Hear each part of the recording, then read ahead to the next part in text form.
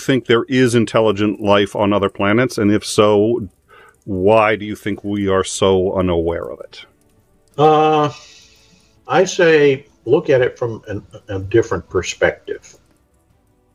If I stand on a boat yelling at a fish that's swimming underneath, waving my hands, and the fish doesn't respond, does that mean he doesn't know I'm there, or he's deliberately ignoring me? Or, you know, it's the same thing. They may be trying to communicate with us, but it's in a format that we don't understand as communication.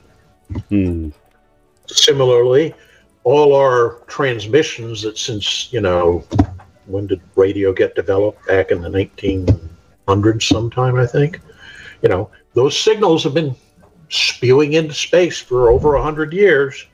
You figure somebody might have heard them by now and come to investigate. That hasn't happened. Why is that? Because they're either not out there, or they don't see radio signals or TV signals or radar signals or whatever you want to call them as an attempt to communicate.